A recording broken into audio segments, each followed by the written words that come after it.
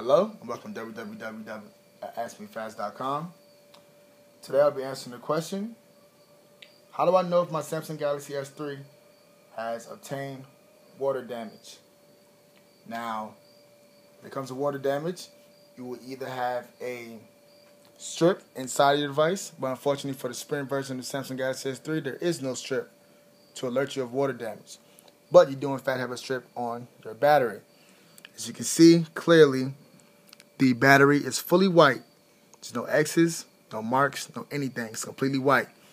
Once your battery has attained water damage, this indicator that I have just shown you will turn red.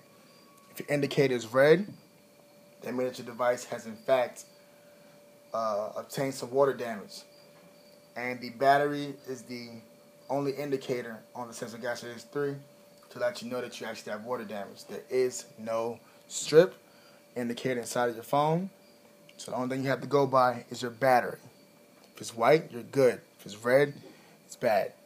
Sometimes the water damage can actually damage your battery to a point where it won't be able to power up anymore.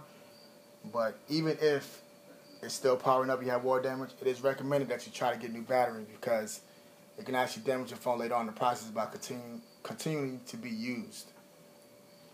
Thank you for watching. For more questions, please visit www.askmefast.com.